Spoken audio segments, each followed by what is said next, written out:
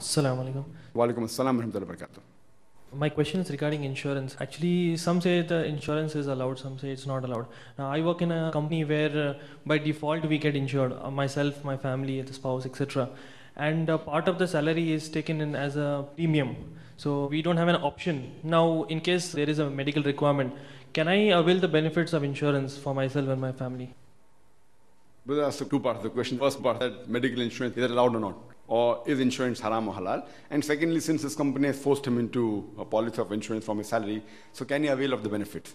As far as the first question is concerned regarding is insurance allowed or not, per se insurance is not haram. It is mubah, it's optional, it's halal, insurance per se. But because most of the insurance, they involve interest or riba, that's why it becomes haram. So business per se is halal, allowed. But if the business deals with alcohol, it becomes haram. If the business deals with riba, it becomes haram. So similarly, insurance per se is not haram. But because most of the insurance is based on riba, it's connected with interest, therefore it's haram. There are many Islamic insurance companies which I know, in Oman, in Dubai, many.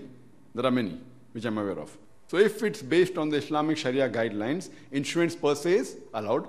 But in India also, most of them which I know of, they deal with riba, therefore it becomes haram. Now as far as in your case, you're working in a company, and they say that you have to take out a medical insurance, and they cut from your salary, and then can you avail the benefits? See, there are many things which are rules of a company, which you have an option to avail or not, and some places you don't have option. As far as medical insurance is concerned, if the company cuts, I feel if you go and approach the management and say, I don't mind insurance, but because it is haram in our community, please don't cut my salary. First thing you have to check up whether medical insurance that a company has involved in, is it haram or halal? Most of them are haram, so you can request them that see to it that you choose a company which is halal.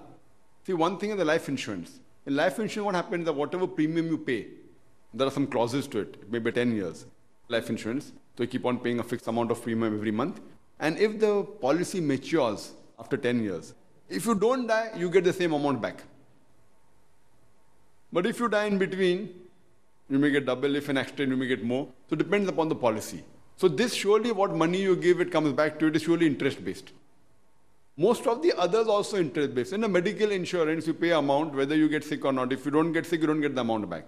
So depending on what the policy is and what is the basis of it to give you money back, because if they're giving you money for treatment, they have to acquire from somewhere else. If there's Islamic pooling where you say that everyone gives 1,000 rupees, and if there are hundreds of thousands of people, and if one person gets sick, you give that money, so that becomes halal. But most of the insurance companies don't work like that. They take your money and they invest and they keep it in a bank and they get interest out of it. So it's the money that's taken from you, the premium taken from you, if it is invested in a business which is not haram, then the policy is halal. But most of the insurance company, they keep it in a bank for safety and they take interest which becomes haram. So which medical company has your company taken the insurance off? You have to check up. Most are haram, I know that. I can't say 100%. And if it's a haram, if falling in the haram category, surely you can go and speak to the management and say that, see, I know that it is for my benefit, that if I give a medical insurance claim, my money is being cut maybe a few hundred rupees, but any problem. So you can give in writing that please don't cut my medical insurance claim, and if any medical expenses, I will bear from my own salary. So if you give in writing, I doubt whether any company will object. Now that's the difference, is that people don't go and speak to the management that way. So there's no rule of the government that the company should take medical claim from you. It is the policy of the company. And if you're able to convince to the company, say, this is my religion, it is haram, no Muslim may have come and told them that. So you explain to them, majority, I think, inshallah, most of them will agree with the demand. And there are many such cases which I have guided people in other aspects like offering salah. You go and request, why won't they accept it? But speak in a good way. That if you are taking a few minutes for salah, say, I will work extra for that.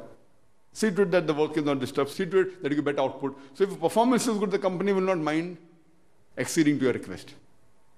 But generally, taking an insurance policy of anything which involves the riba is not allowed in Islam.